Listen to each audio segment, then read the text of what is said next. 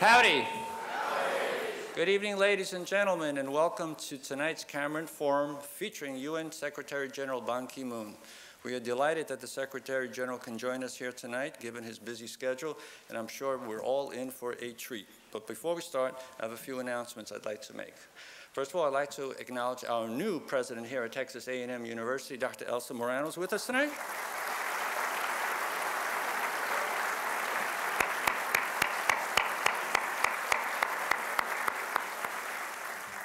We also have 100 special guests in the adjoining auditorium watching via closed TV. Those are candidates for the Bush School, and we're very proud that these students are considering the Bush School. We are ranked number 35 in the nation of among 260 schools, so we are growing in importance.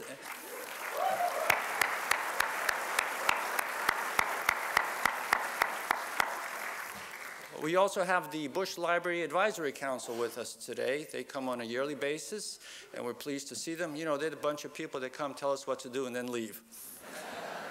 But seriously, thank you for being with us here tonight. One more announcement I'd like to make is this evening would not be possible without the support, and generous support I should add, of Mrs. Flo Creighton, who endowed this program in memory of her father, and I'm delighted that she is here with us tonight. Flo, thank you.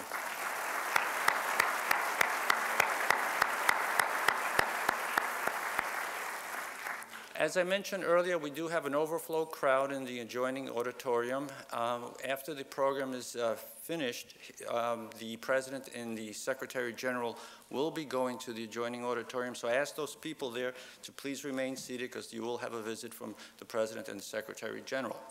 The Secretary General will speak for approximately 20 to 25 minutes, after which he will take some questions. And I believe you were given index cards as you were coming in, and you had the opportunity to write down a question. So those were the questions that will be addressed to the Secretary General. So we're in for a very, very special treat, and it's my pleasure at this time, ladies and gentlemen, to call upon the 41st President of the United States. Ladies and gentlemen, join me in welcoming President George Bush.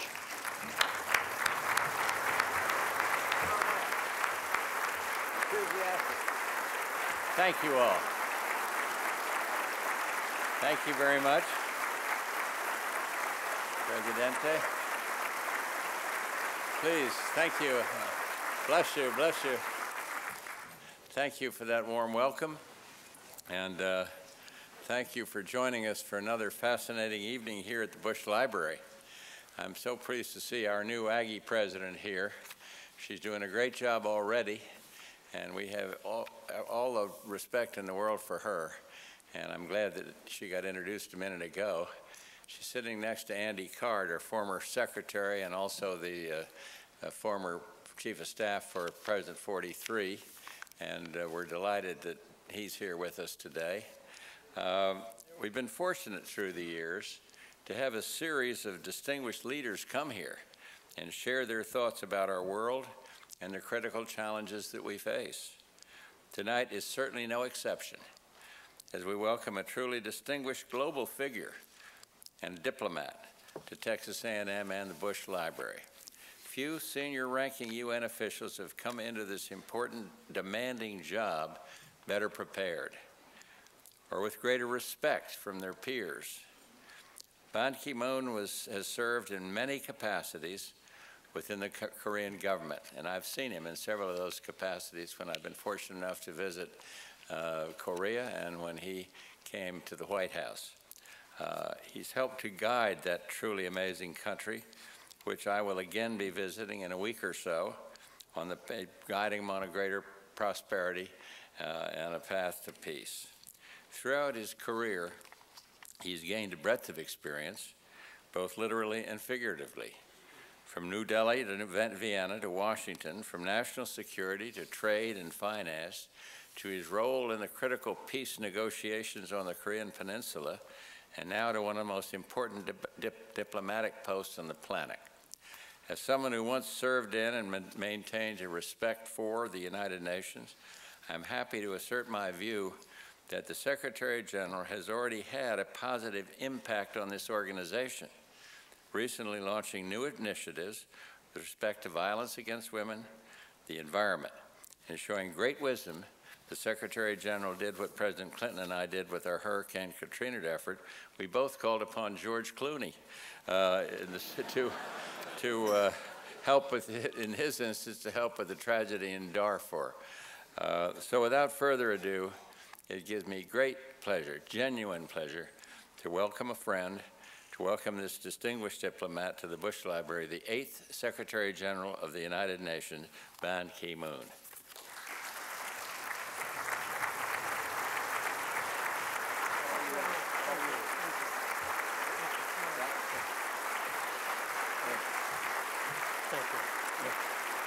Thank you very much. Thank you. Thank you.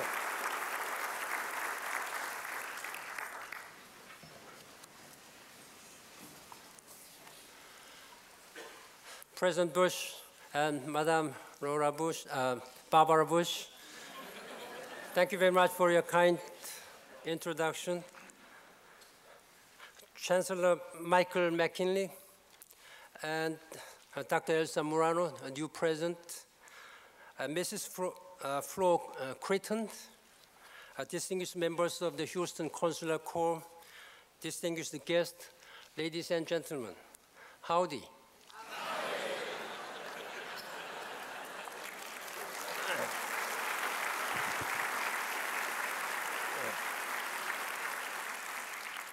It's a great honor and pleasure for me to be with you tonight. It's good to be here in Texas, my first visit as Secretary General of the United Nations to this Lone Star state of Texas. It's a particular honor to be with you at the George Bush Presidential Library. I've always admired this great American president, a great foreign policy president, and a longtime friend of the United Nations, and also the Republic of Korea, my own country. As you all know, he served as US Ambassador to the United Nations. He was the man whose good judgment and diplomatic skill served the world so well when the Berlin Wall came down and Germany was reunited, creating the Europe of today. What you might not know is that when he was serving as vice president of this great country, under President Ronald Reagan, he had an alter ego. When I was a mid-career graduate student at the Kennedy School of Government, Harvard University, in 1984, we conducted a mock National Security Council where I chaired and acted as Vice President George Bush. At that time, I was the real power, in fact. Let me mention also something which you might not know again. When President Bush and Madam Bush visited Korea after retirement from presidency, they came to Korea, and I was the Vice Foreign Minister, of course, representing the Republic of Korean government. I went to the airport to greet them among so many people who really wanted to greet them. And I really wanted to help them to bring their luggages. Then President Bush said, look, Minister, this is my baggage, so I will carry. President Bush and Madam Bush, they carried their luggage themselves. This is unheard of in Korea, normally. From there, I saw this as a measure of the man, modest, decent, down to earth, and unaffected by power. This story I have been telling to many people since 2000. And that much I have had deep admiration and respect, not only for his great political leadership, but for his very down-to-earth personal lifestyle. Tonight, this is a family affair. Last October, some of you may have heard Jenna Bush speak here about her experience working with AIDS patients for UNICEF in Latin America. Her cousin Lauren helps raise money for the UN World Food Program, which last year fed 70 million people in 80 countries around the world. The United Nations has no better friend than the United States. According to opinion polls, 3/4 of Americans believe the United Nations should play a larger role in the world. Most Americans want US foreign policy to be conducted in partnership with the United Nations. Why? Because working together is in the best interest of the United States, and it is in the best interest of the United Nations, and the best interest for the whole world. As a boy growing up in South Korea, right after Korean War, I was inspired by America and by its noble ideals. American soldiers, American people saved my country from communist aggression. They were so friendly, so generous, and they sacrificed so much. I'm still grateful for the sacrifice the American people made for my country. As Secretary General, I appreciate more than ever the importance of working together with the United States. The United States needs the United Nations, the world's only truly universal institution. And the UN needs the United States to reach our shared objectives. United States and United Nations have shared goals and objectives. Let's begin with the situation in Darfur, which is just mentioned. A few years ago, not many people have heard of this dusty corner of Africa. Today, Americans are calling for action to end the conflict that has claimed more than 200,000 lives and 2.2 million refugees. President Bush, 43, has been a leader in this campaign, and we are working together. We are about to deploy 26,000 peacekeepers to Darfur, the largest mission in the history of the United Nations. You can imagine how tough it will be. You've heard of the Janjaweed militia. You've heard about the killings, the rapings, the abductions. People are fleeing across the border to Chad, but there is a fighting there too. Attacks on humanitarian workers are frequent. It has become more and more difficult to get aid to people living without hope in refugee camps. That's the quick snapshot. But I want to tell you briefly how I see this picture. It's a case study in complexity. Peacekeeping is part of the equation. We need peace process as well. That means getting all the various factions around the table so the fighting can stop. Darfur is also about climate change. People forget how much the conflict has been exacerbated by long spell of a drought. Years ago, when the rains failed, herders and farmers began fighting over an increasingly scarce resources. If you don't deal with the issue of water in Darfur, if we don't deal with the issues of poverty and disease and development and the other factors at the root of this conflict, then there is no solution at all. Let's talk more about the climate change. You have seen the pictures of melting glaciers and polar bears swimming in the warming Arctic Sea. Like many of you young people in this audience, I like to go see things for myself. So I went to Antarctica last year. Did you know that in Antarctica, ice sheet the size of Rhode Island have broken off and vanished within a matter of a few weeks? In the Andes, South America, I saw melting glaciers with my own eyes. In Brazil, I was supposed to take a boat trip down a major tributary of the Amazon River. It had dried up. Huge areas of eastern rainforest will turn into savanna within the next couple of decades. In Africa, I flew over Lake Chad, a body of water that supports 30 million people around the region. It has shrunken to a tenth the size it used to be 3 decades ago. This is a big problem. It's very alarming. No single nation can tackle this alone. However resourceful, however powerful one may be, including the United States, we cannot resolve this issue alone. It requires whole world's effort, and that's where United Nations comes in. That's what we do. We pull people together to find common solutions to our common problems.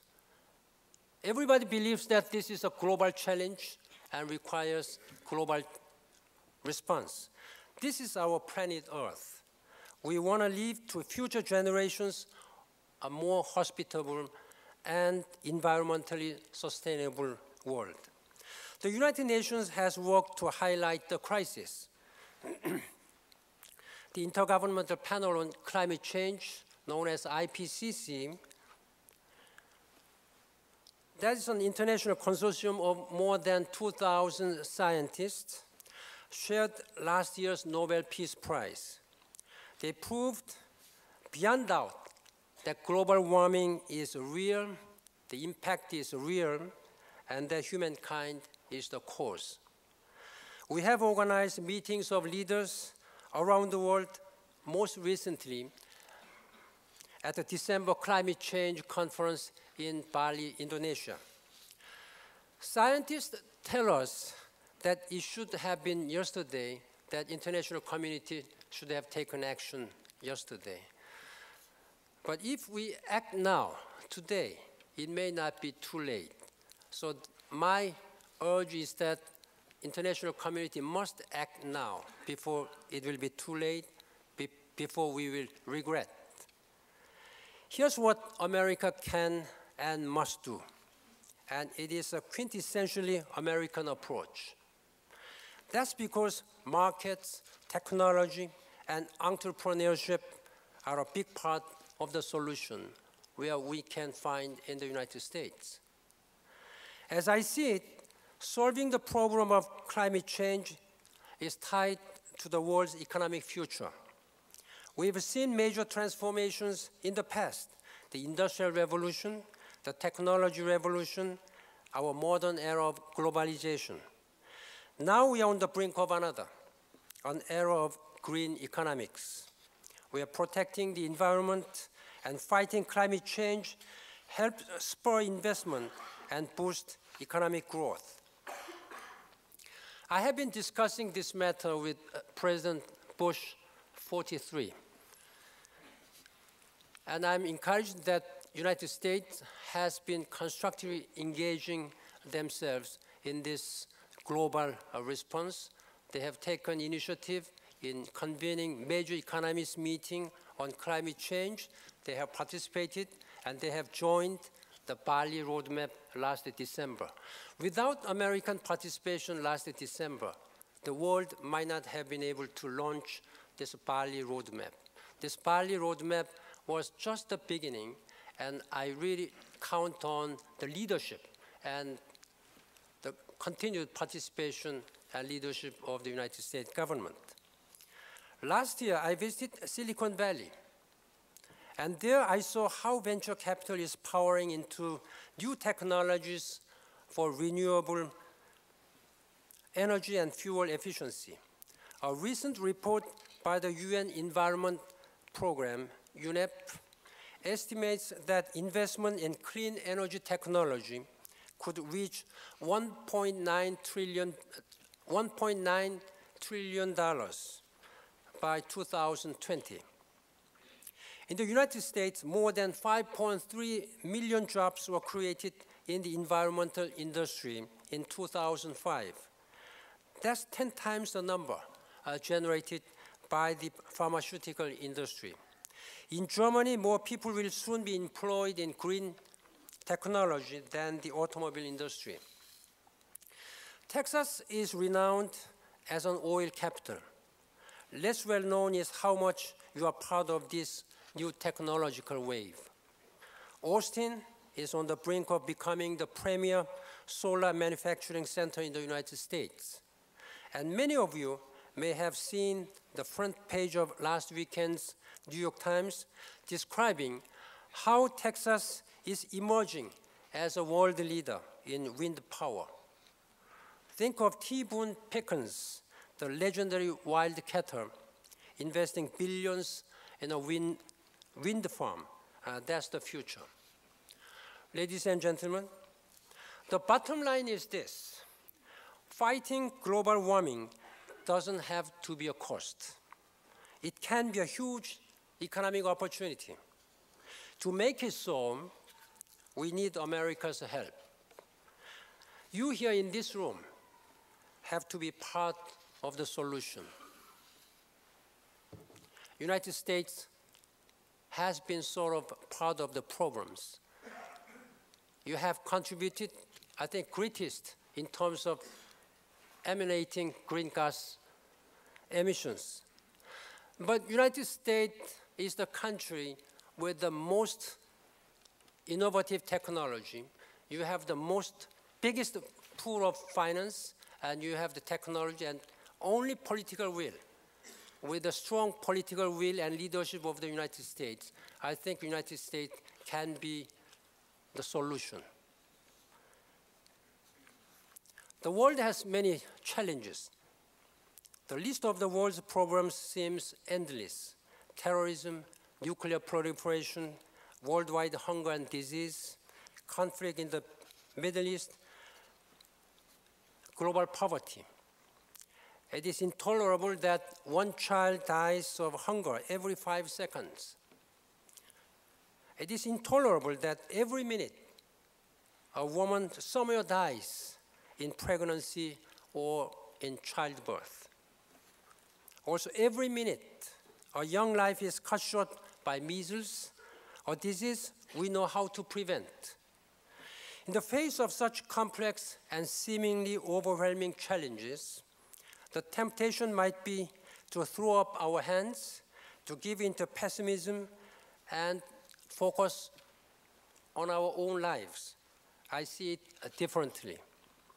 All these problems come to our door at the United Nations, yet I'm a resolute optimist. The key I have found is to see the interconnection between these problems. Look at Africa. Usually, we think of it as a landscape of conflict and hunger, disease and drought, HIV/AIDS. But imagine if you can help local farmers to protect their communities or help them have clean water. Then they will produce more food. Children with enough food can grow and learn. With proper nourishment, everyone is less prone to disease. People can work. Pretty soon, family incomes go up. Children start going to school. Societies become more productive and whole again. We need now accept hunger and poverty. That is why I am putting renewed energy into the Millennium Development Goals, our worldwide effort to reduce poverty by half by the year 2015. In 2000, the world leaders gathered at the United Nations, and they agreed and they set a goal that by 2015, we must eradicate all this hunger. We must help people cured from all these preventable diseases. And we must provide reasonable educational opportunities to the people. By tackling these fundamental problems, we promote security. Dealing with one problem, once you see the interconnections, can be the way to solving others. Economic development is the key to everything. That's why we need, again, a strong United Nations, a United Nations that works. And we need a United Nations that moves in full partnership with the United States. Because in my view, the world needs US leadership Little can be achieved without it. You young people in this room, I say this most of all to you. And because we need a strong United Nations, we need to change the United Nations. Since day one of my office, I have been working to shake up the bureaucracy, to make it more nimble and adapt to our fast-paced world. The United Nations Charter calls for the highest standards of efficiency, competence, and integrity. I take these words to heart, and I'm working for a culture of ethics and accountability at the United Nations to show that we are answerable to all countries and all people around the world. Distinguished guests, ladies and gentlemen, we all know the value of leadership and sound judgment. We all recognize how fast our world is changing and the premium that places on engagement and partnership.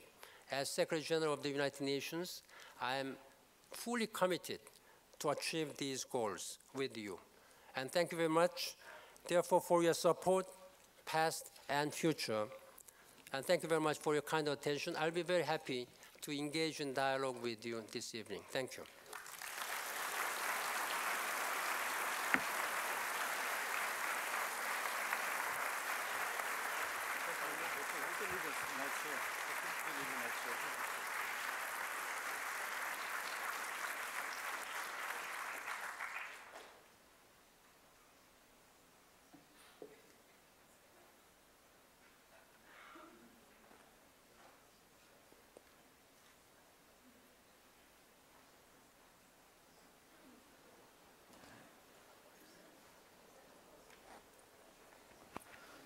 Well, Mr. Secretary, I want to once again thank you for taking the time to be with us here tonight, and to thank you for that very comprehensive and informative statement on the role of the United Nations. But we do have a number of questions that the audience has submitted as they were coming into the auditorium. So with your permission, I'd like to address some of those questions to you now.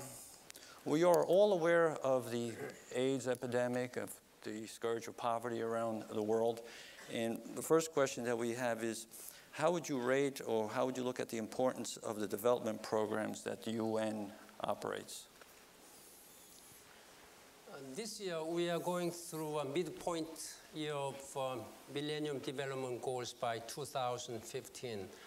This is a firm commitment of the international community by world leaders, including President of the United States. We must realize these goals. For that possible, developed and developing worlds should work together. Unfortunately, there are many skeptical questions are raised whether these goals are achievable. And there are many countries, particularly when you go to Africa, when sub-Saharan countries, we cannot find even a single country who is on track. Many countries have been making progress, but still we need to have all these countries on track so that whole world can claim by 2015 we will be able to achieve these goals. Now, this year, the Millennium Development Goal will be one of the top priorities of my mandate.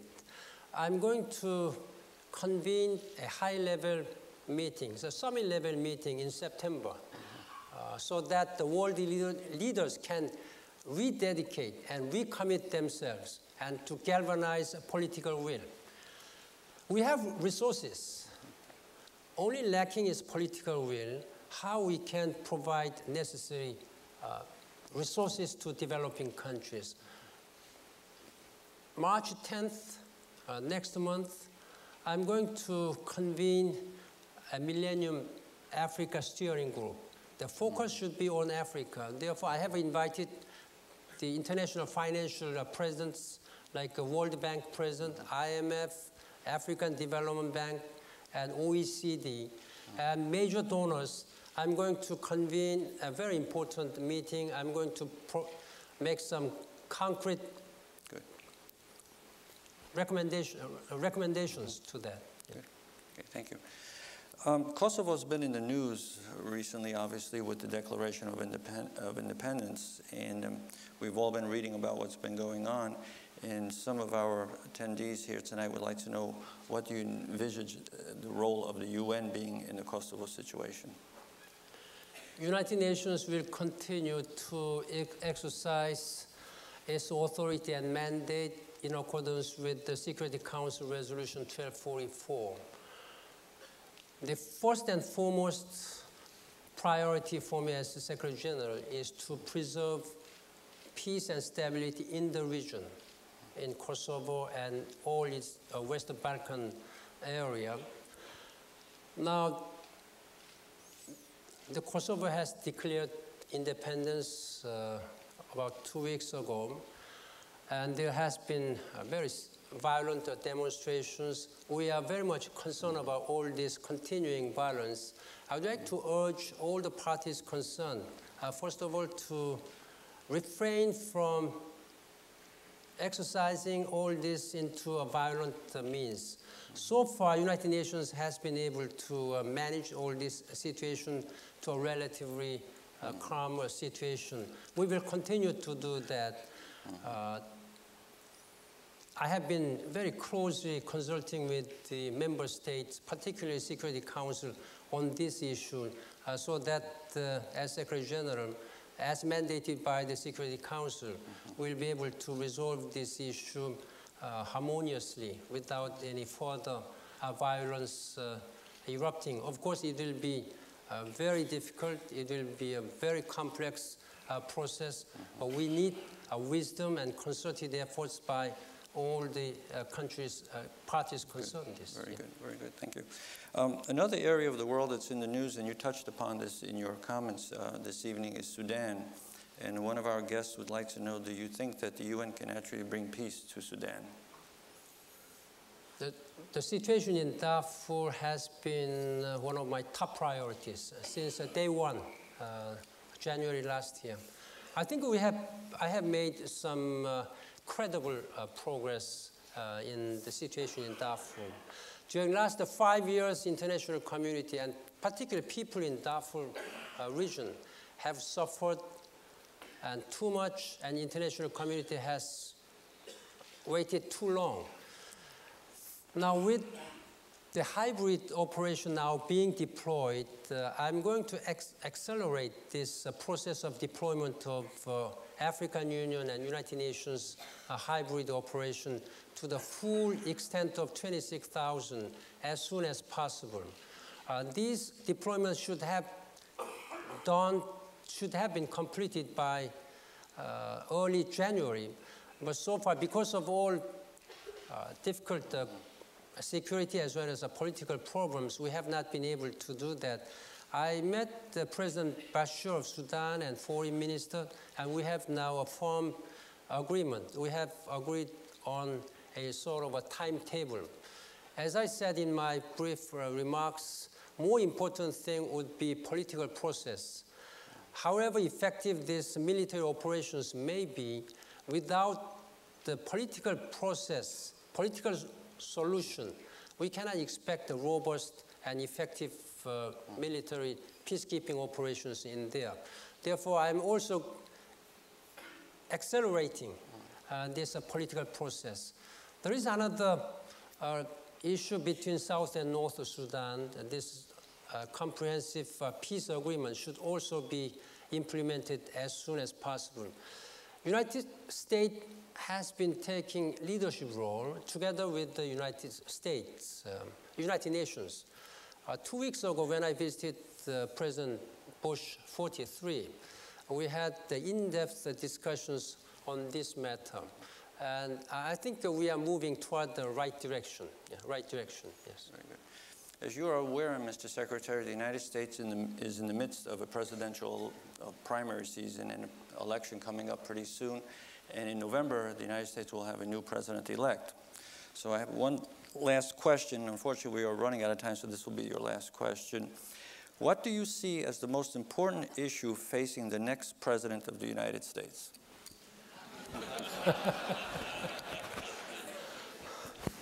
First of all, I'm not a candidate.